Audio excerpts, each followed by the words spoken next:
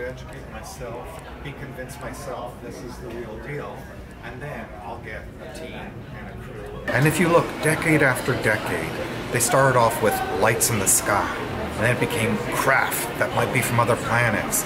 And then nobody discussed the intelligence that was in control of that technology or that craft.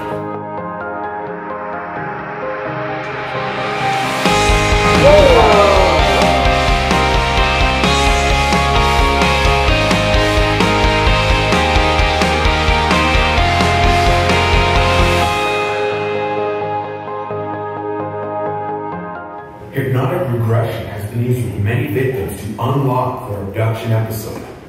The question is this physical or is this a dream state? Or is this some kind of telepathic state or some kind of event that occurs inside human consciousness or another dimension of reality? Someone would never miss that story.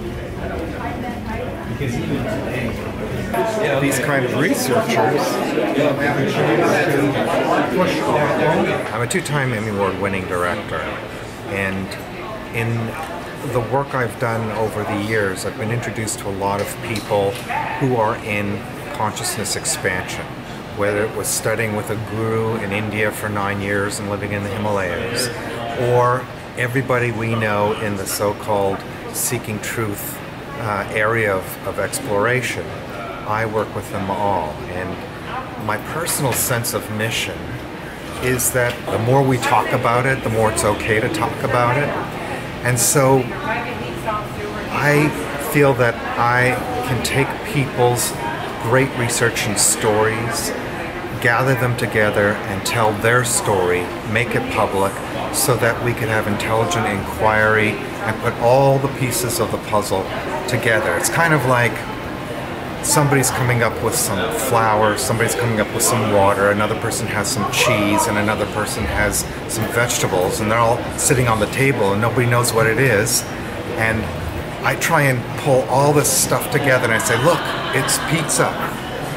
And so the more we do this freely, the more we do this openly, without any sense of ridicule or attack, which has kept the topic down for so many years.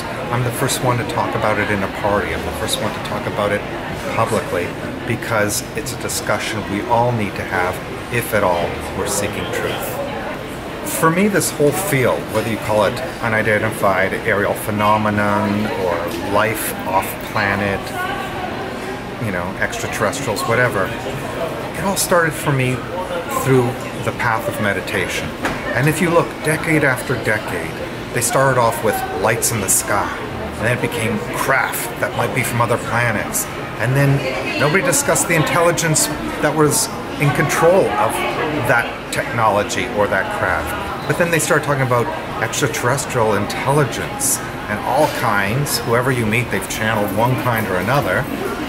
And for me, until we keep going, until we talk about consciousness pure, that there's a field from where everything comes, whether you call it an object like a craft, a car, or, you know, your food for dinner tonight, everything comes from one field. And when we all start through meditation or whatever practice you have to go to the field directly and start identifying with yourself as that, and not just I'm this vessel, a sex, a religion, a male, a female, whatever. We've taken infinite consciousness and put it inside this vessel and said it's just the vessel and nothing outside. Until we take the march of the mind inward to connect with consciousness pure, where everything comes from, not only in the known universe, which we only know a sliver of, and not only in the three-dimensional realm where we hang out all the time, but on other levels of density and dimension, to realize throughout it all, I exist simultaneously. And as more and more people open the doors, those portals to consciousness, the more those portals will be accessible to us, and humanity as a whole will shift to a whole new level of who we are.